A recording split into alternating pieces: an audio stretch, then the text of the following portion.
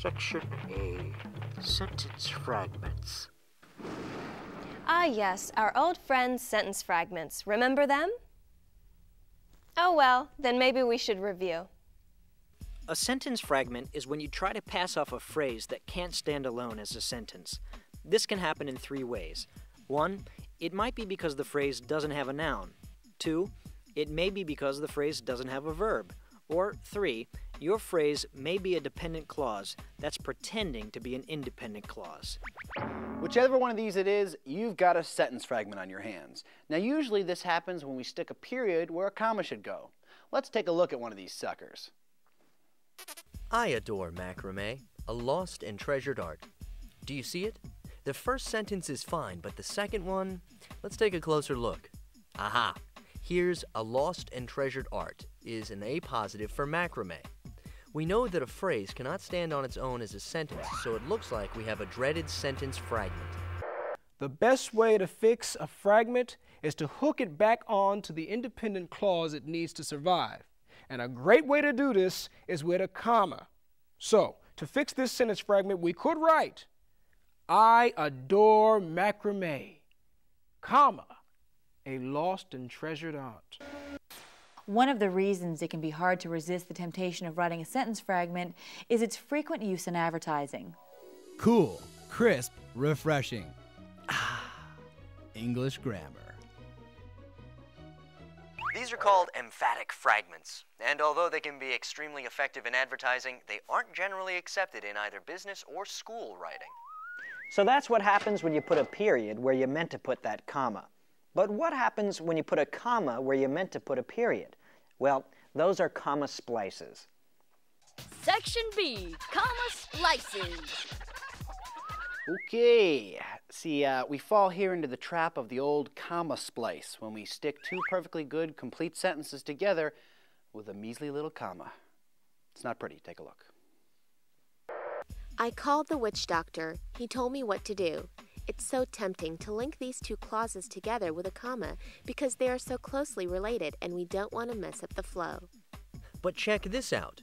Both of these clauses, I called the witch doctor and he told me what to do, are independent clauses. They can both stand on their own as sentences, so we can't join them with a comma. Let's go over that again. Grammar guide. Two independent clauses cannot be joined by a comma. However, you do have several options in fixing this sentence fragment.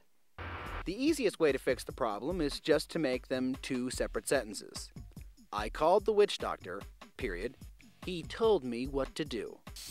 Not as exciting though, is it? It just doesn't have that flow we all love to have in our writing. So to keep that flow, let's reach into our bag of tricks. We can combine these independent clauses to form a compound sentence.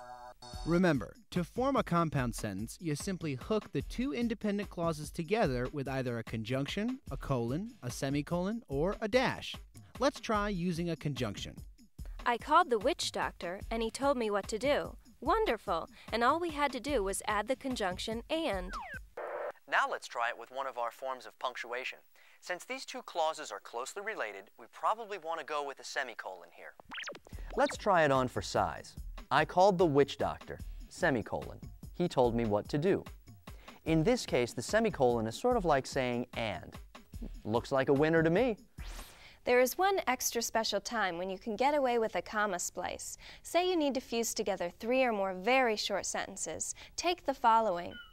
I egg your house, you run over my bike, you get mad, I get mad, suddenly we're both screaming. Each of these short clauses can stand alone as a sentence, but because they're so short, we can get away with joining them with commas. So check your sentences to be certain you haven't connected 2 or more independent clauses together with a comma. Be vigilant and you will avoid the dreaded comma splice. Section C, run-on sentences.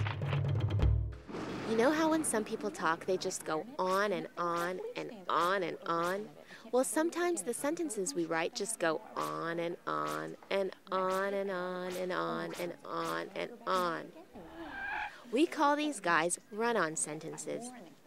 A run-on sentence is an attempt to try to jam together two sentences into one without using punctuation between them. You know, it's kind of like a comma splice, with no comma. While run-on sentences do tend to be long, the length of a sentence does not have anything to do with whether or not it is a run-on. A run-on is a problem with the structure of a sentence, not its length. Consider the beginning of Lincoln's Gettysburg Address. 87 years ago, our fathers brought forth on this continent a new nation, conceived in liberty and dedicated to the proposition that all men are created equal. A long sentence, yes, but its structure is fine. So it's not a run-on sentence, just long. Here's what a run-on looks like. I usually eat too many candy corns on Halloween and get a stomach ache. How about you? Obviously, we need to break this up into two separate sentences. I usually eat too many candy corns on Halloween and get a stomach ache. How about you?